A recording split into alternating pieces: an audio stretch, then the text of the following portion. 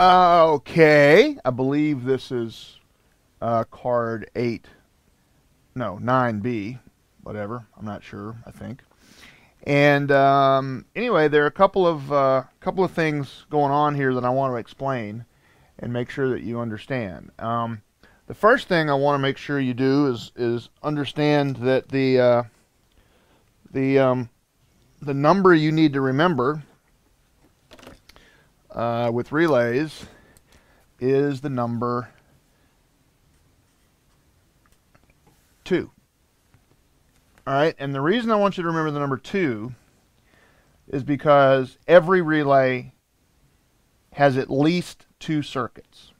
Okay, and I drew this way on purpose to show the large wire, which would carry the big amperage, and the small wire, which carries the low amperage.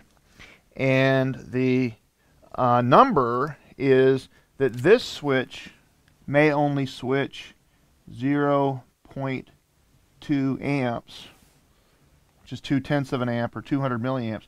And the larger contacts might be switching as much as, oh, let me get my face out of there, might be switching as much as 50 amps. Okay, and there are a couple of reasons that this is good. Namely, you can use very small switches to run really big things. Okay, so straight wiring stuff is not always the best decision, and if you know how relays work, then you can certainly use them to your advantage. And they all work the same way, so there's really only one way to hook them up. And once you learn that, then you're going to be a lot better off, and you can go out there and work on stuff.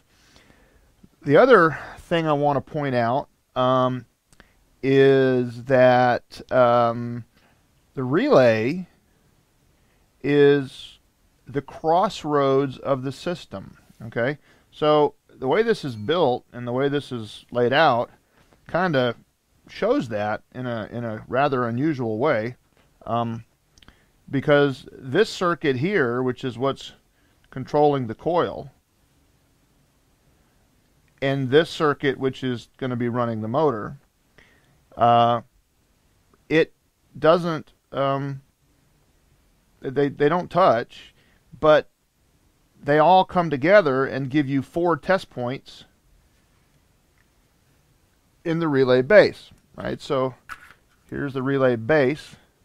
So I've got test points. Okay, so I mean, this distance here from the relay to ground through the motor could be 100 feet. All right, and you know, this is probably going to be pretty short, but you know, this could also be, you know, 15, 20 feet, say. Okay, well, the cool thing is that sitting on your butt with a cup of coffee, out of the rain, out of the snow, it's possible to test all 4 of these circuit segments from here. Okay, so right here I have the ability to test. Hands are getting kind of full of stuff, markers and stuff. Okay, so I have the ability to test right here. If you look and you memorize here, here's 85, 86. Well, notice in this drawing 86, and this is partially schematic reading, and that's why these drawings are so important. 86 goes to the fuse, so I should be able to read system voltage right here and not guess. And 85 goes to ground through this micro switch, and that's here, so I could read the resistance from here to ground and close the switch and expect to go from infinite, or OL, to 0. So I'm expecting that to be the case. Well, I should also read voltage at 30. But here's the cool one. I can ohm out the motor from here. Okay, so here's my relay base. And if my 87 goes to the motor, then all I have to do is put my ohm meter in here, and I'm ohming out the motor, sitting on my ass in the cab, not on this snow-covered, icy, wet, muddy, dirty, cold-covered, you know, piece of equipment. trying to find this motor, because here's the problem. What if you find the motor, you unplug it, you ohm it out, okay, or you use one of those, you know, like something like a power probe, and you go, motor runs.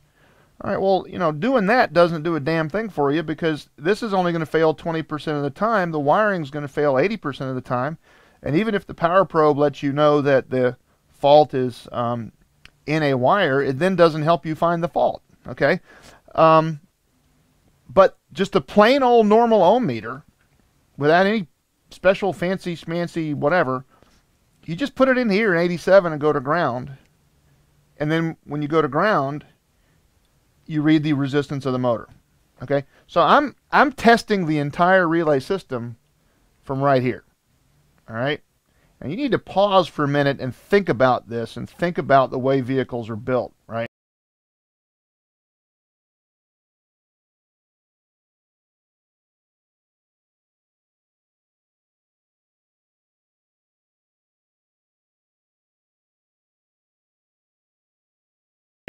Because there's 30, usually, not always, but usually the voltage for the load. Here's the switch terminal going to the load. Here, in this case, with the numbers I've used, 86 is going to the battery, and 85 is going to ground through the switch. So I can test these 4 circuit segments from here.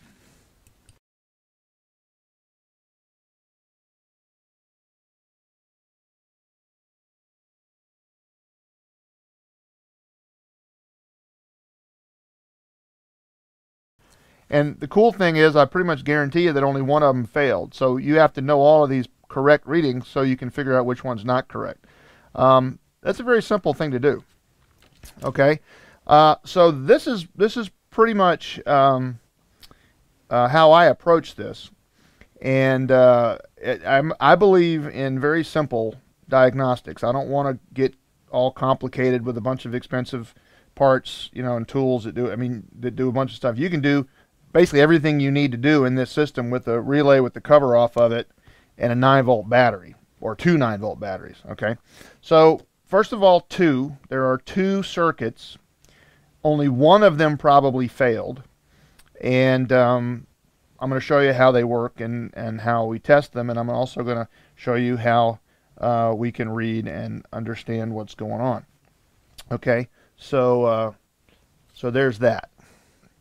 Okay, now when you look at these, the only difference is here. We can switch either the positive or the negative, and it doesn't matter. Most ECMs like to switch negative because the voltage drop allows the ECM to have 0 volts on the connectors instead of 24 volts, which is just safer. There is no major advantage. I've heard all these stories about less arcing, and that's a bunch of crap. I can prove that I can get an equal-sized arc switching either positive or negative, and so that doesn't make any sense. But the most important thing here is to understand that all we're doing is turning on a coil. All right, and just because there might be 5 wires, you can't let that freak you out, because the wires go to terminals, and you know what the terminals are, and you just pick out which one is which.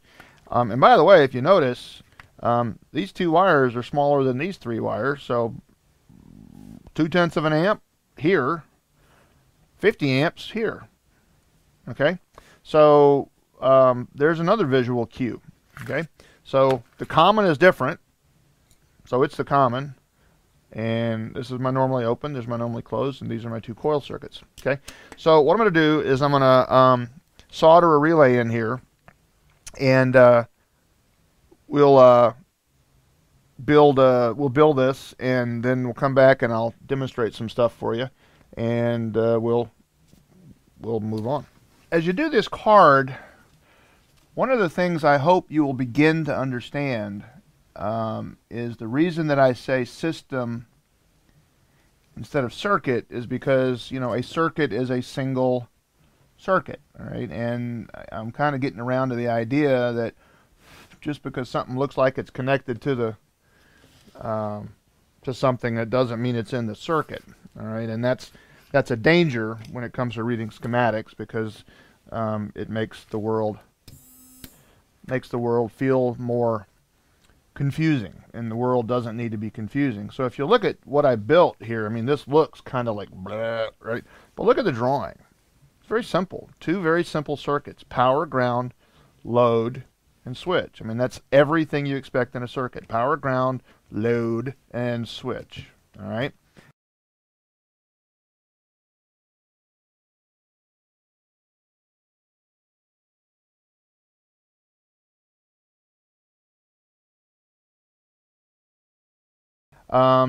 That's a circuit. And it doesn't matter what the wires look like. Wiring is not circuitry. Wiring is wiring.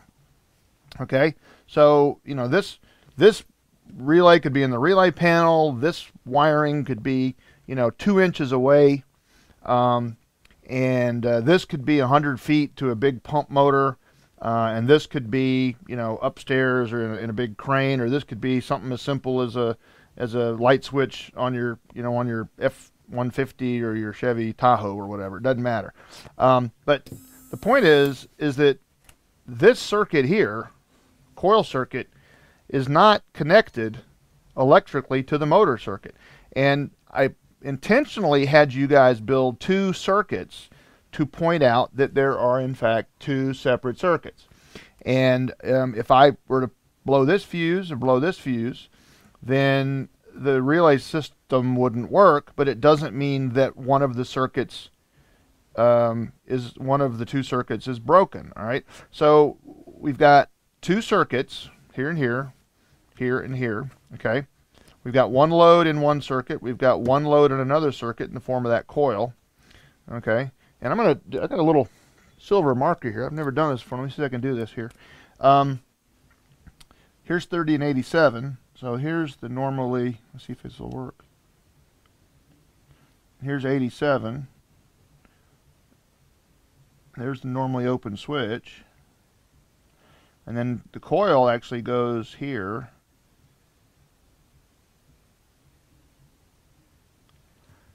Yeah, you can see that. Okay, so it's the crossway. It's the crossroads. That's the word I was looking for. It's the crossroads of the system. Okay, this is on milliamps. So the first thing I hope I can do, if I haven't blown the fuse, I'm expecting, since I know that the resistance of this coil is about 90 ohms, and my voltage is about 12. I need to charge the battery. I haven't done that yet. 12 divided by 90 is about 0.1333333. So if I'm lucky, when I turn the system on by jumping across this switch, I should get about 0.13333, but it's not through here. Okay, is I'm going to turn on this circuit by jumping across that switch, which is this switch. And if I did my math right, I think it's still on the calculator. No, it's gone. Would be 0.13333 amps. And I have the battery charger on now, so it might be a little higher. Okay. So it is. It's 1333313. Oh, 1333. Holy crap! I got it right. 13333333333. Okay. Now notice that the amperage was going down, and part of the reason is that the coil is getting warm, and that increases resistance. But then also, the battery is gradually probably losing its voltage. So, so that proves that. Well, okay. So that was 0.1333 amps. Okay. So this circuit was 0.133 amps, which is 133 milliamps, which is what we saw. This one, you can't really do it because motors work a little differently than other resistors. I know that if I ohm it out, I get about 6 ohms, and I don't get 2 amps. I get about 1/4 of an amp, roughly, and that's because of the peculiar nature of a motor, which we'll talk about in other cards. But suffice to say that this motor, when it's not turning, is a direct short, but as it starts turning, it has more effective resistance. All right, it's not really resistance, but it's called effective resistance because it does slow current down. But I expect this number, put this back in here, I guess. I expect this number to be around between 0.2 and 0.35. Well, yeah, that's pretty much splits it right down the center, right? So there's my 280 milliamps.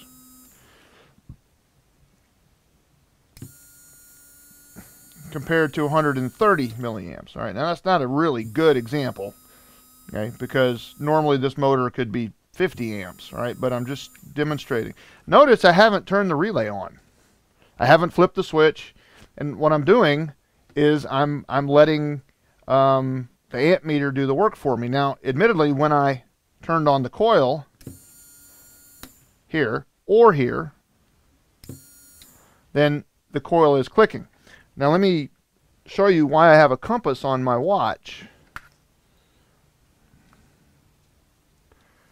Okay, you can use a compass this way, and this is proving the magnetic field. See the compass needle move? In the case, what I'm doing is I'm switching the ground of the coil, but I'm switching the positive of the motor. All right, because this is my ground and this is my coil circuit. So I could do something as simple as just go here and here, and it works. Okay. If I were to go here, it would blow the fuse. I don't want to do that because I'd really prefer not to deal with that. But anywhere in this system, when I complete the circuit across this switch, it doesn't matter, okay, because I'm completing the circuit across the switch, and that then turns on the coil. Okay. Now let me swap out the relay real quickly, and then we'll be able to see a little bit better, and I'll be able to show you something that I like to show you in terms of diagnosing these systems.